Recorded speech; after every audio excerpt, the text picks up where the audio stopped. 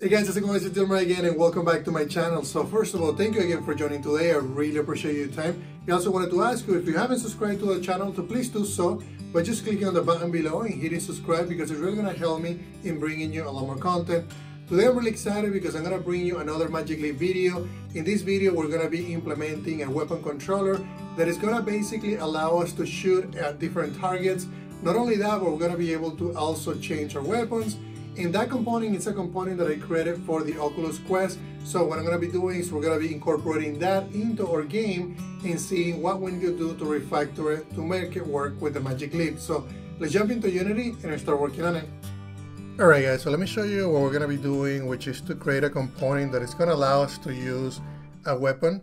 So what I have right now, this is the scene that I worked on last time. I showed you how to create selectable objects. We also went through creating grabbables, and each of them has different states. So what I'm going to do for the weapon controller is I'm going to incorporate one scene that I created previously for the Oculus Quest, but because these assets are created and actually have to be purchased by Cinti Studios and they're the creators, I'm not going to be able to incorporate those assets into our game.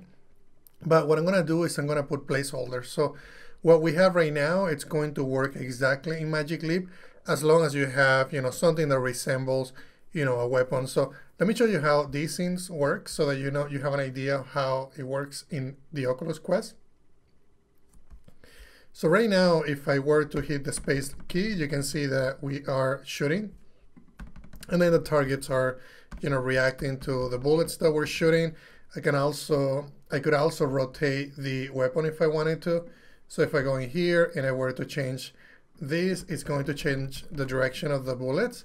So what I want to do is I want to do something similar, and also, like, if I press the right key on my keyboard, I'm basically toggling through different weapons. So what I'm going to do is we're going to do something similar in Magic Leap, except we're not going to use these models. We're just going to create our own models, and they're going to be just placeholders, like I said, and then you can change them, as you wish.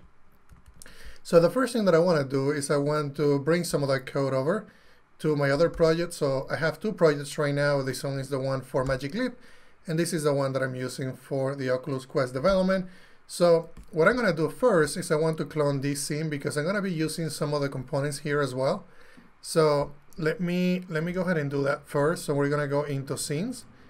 We're going to look at the grabbable scene, and I'm just going to clone that scene. And then this one we can just say weapon controller, and then I can just double click to open it. And then what I'll do here is I need most of it, to be honest, but I don't need some of the subcomponents. So what I'm going to need here is the only thing that I'm going to need from the content.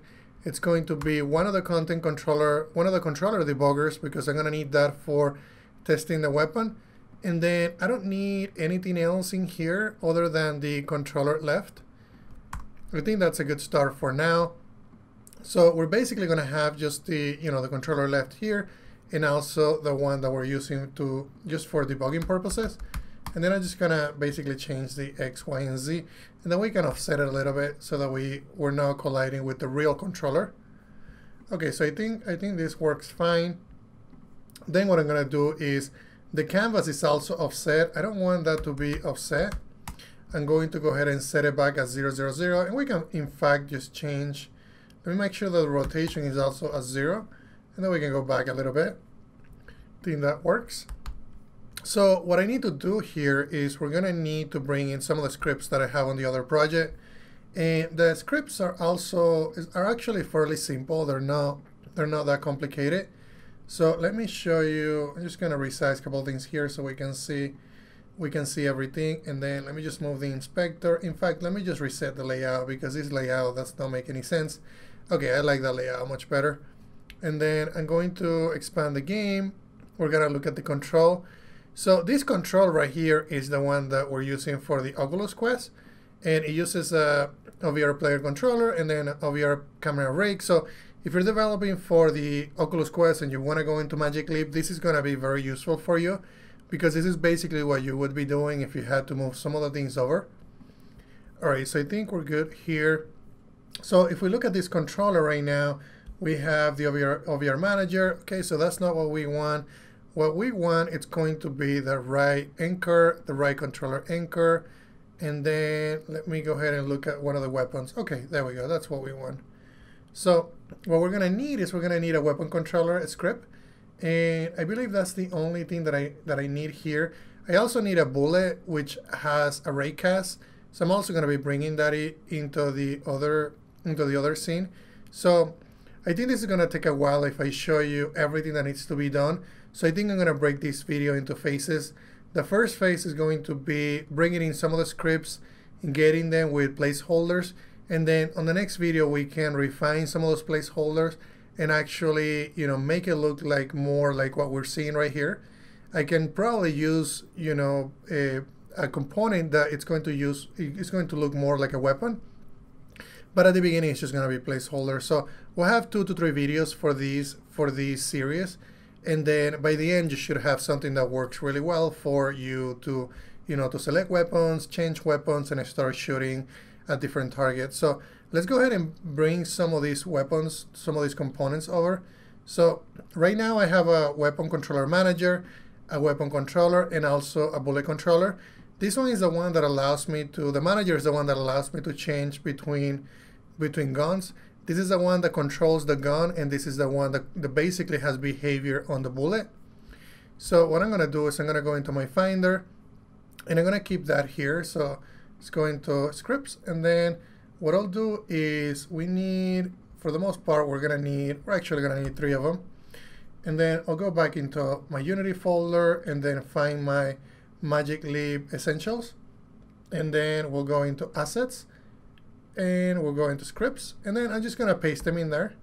So we're just going to need to change a couple of things on the namings, but I think for the most part we should be okay. All right, so now I'm going to go into the code, and then we're going to look at a couple of things. So let's go ahead and refactor some of these just to make sure that everything is clean. So the weapon controller, I'm going to go ahead and make a few changes. So actually, I don't even have namespaces to be. I thought I did, so I don't have a namespace, and which is great because that way I don't really need to change some of the structure. So one of the things that I'm going to need is I'm going to need to change the input. So this is coming from OVR input, get down, and this is basically for the controller on the Oculus Quest. So obviously in this case I don't have that, so we're going to have to remove this. And then I'll just add a to-do here that we need to come back to this. Come back to this and wire what we can say connect to the Magic Leap device. All right, I think that's a good start. And then I think everything else it's good. Let me see what this is complaining about. It's complaining about, let's see, the type weapon controller in blah, blah, blah. Oh, that's because I just copy them. I need to let Unity recompile everything. But for the most part, this should work. I have the awake method that gets the weapon controller. I have my update. I just need to add a binding to the controller, the Magic Leap controller. And then this allows me to basically toggle and select different weapons. So we should be good there. And then on the weapon controller, let me check everything here just to make sure. So the same thing here. This is going to be for me to shoot the weapon. So what I'm going to do here is I'm going to go back and say, okay, we're going to use the space key on the keyboard to shoot, but I also need to come back here. So I'm going to just copy that comment that we added, and then we'll do this on the next video. So for this one, we're just going to keep it simple and just bring in the implementation, and then I'll check it in, and you can look at the implementation on your own time as well by looking at my GitHub repo. So I think everything here looks fine. And now if I go to the bullet controller, I think everything else looks fine. So what I'm going to do is I'm going to close, and let me go ahead and make sure that this is going to compile. So if I hit play, everything should compile and we shouldn't really have any errors. So it looks like everything is compiling. So the next thing that I need is I'm going to need basically a placeholder for the gun. So in this case, we can treat this model as the gun that we're going to be using. I think that's okay for the for the demo that I need to do. So we can just say that this one is going to be the controller debugger. We can call it weapon controller debugger, or we can just simply just leave it as controller debugger. I think that's okay. And then as you notice, this has the grabber implementation. I'm not gonna need that in here. I'm not gonna need the grabber debug either. And I don't really need the collider, to be honest, either in this case, so we can remove it. So we're just gonna have something very simple that has the controller connection handler. And then the next thing that I'm gonna need is I'm gonna need something that is gonna allow me to toggle between weapons. So I need to add a weapon manager. So I'm gonna just create a new empty. This one is gonna be the weapon controller manager. And then we're just gonna put that on the very top. Awesome. And then this one, thinking about it, it is gonna be our weapon. So I'm just gonna say, this is our weapon controller debugger. I think that's okay. And then I'll go ahead and move it inside of this. I wanna make sure that this is at 0, 0, 0. And then what's gonna happen is I'm gonna have multiple of them because these are gonna be multiple weapons. This is gonna be weapon 2, and this is gonna be weapon 3. We're gonna do the same structure on our controller, but for now we're just gonna keep it just here. Okay, so one of the things that I'm gonna need here is I'm gonna need the actual manager. So I'm just gonna say, okay, search for manager, bring it in, and then we have the weapon controller manager. So then the next thing that I'm gonna need, if we look at this implementation, let me make sure that everything is good. And this is going to be, this is a private, okay. Yeah, I think this is fine. So I thought I had to add it to the inspector, but what's gonna happen is, because this is a parent, it's going to look at the children and look at any weapon controller that it has. So that's what these ones are going to be. This one is going to have basically a weapon controller. And then this one is also going to have a weapon controller. And then we're going to need a bullet prefab and also a weapon that is going to be the one that we're using to just to know when the bullet is going to be starting from. So what I'm going to do here is, in this case, the weapon is going to be itself. There's really no, so we could either do that, or we can say that the weapon is going to be the body, which is the one that has the most. So if you look at, if I were to move this weapon a little bit here, and we go into the body and I uncheck that, you're going to see that's the one that has most of the, basically the 3D mesh. So what I'm going to do is, in this one, I'm just going to say, okay, my weapon is going to be that model. And then on this one, I'm going to do the same thing. The bullet, we can do something very simple. So we can go into prefabs and we can look at, let me see what I have here. So this is for fire.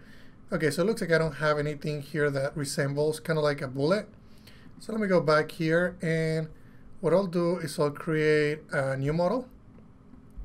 And then I'll just call it, it's going to be a sphere. And it's probably going to be 0.05 or something really small. I think something like that. It's even big, even too big. Let's do 0.03, 0.03, and 0.03. Okay, so I think something like that works. So we'll just call this one the bullet. And let me just make sure that the other component, what it had, so that we keep it consistent. Let me open my other project, look at my prefabs, look at my bullet.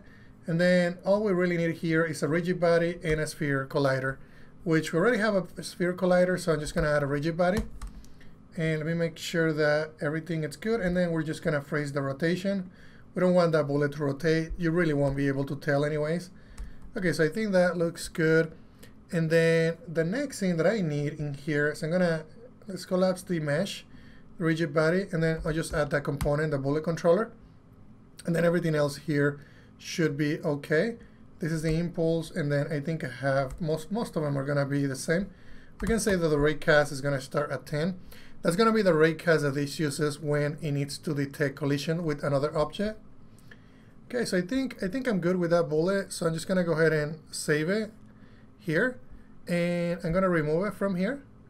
And in fact, I need to change the position. I don't want that to start at a different value other than 0 in Z. And okay, so I think that's good. I'm gonna delete it. Make sure that that bullet has started at 0. Make sure that everything is clean. All right, so then the next thing that I'm gonna do is I'm gonna go into my weapon controller, drag and drop the bullet prefab on the first one, and also do it on the second one. And let me go ahead and do that. Okay, so I think that it's everything. I think that's gonna get us going to what I need to show you on the next video. So for now, just know that this weapon controller that we have right here it's going to control these two different weapons. And in fact, let me change this one. It's going to be that. And then the real controller, I'm going to offset because this is going to be the one that is, this is like one that is going to run in Magic Leap. This is the one that we're going to use for troubleshooting in the editor. So in the next video, I'm going to show you what we need to do on the controller left to make it look like the weapon controller, and also how we can test the weapon controller manager to make sure that everything is going to work well within the Magic Leap device. Thank you guys. Alright guys, thank you very much for watching this video today. I really appreciate your time, and if you have any questions about what I just showed you, please let me know in the comments. Also be sure to check out gamedev.net because they have amazing resources for game developers, and also find me in patreon.com where I'm posting information about what I'm doing behind the scenes and also early access to source code. Thank you very much guys.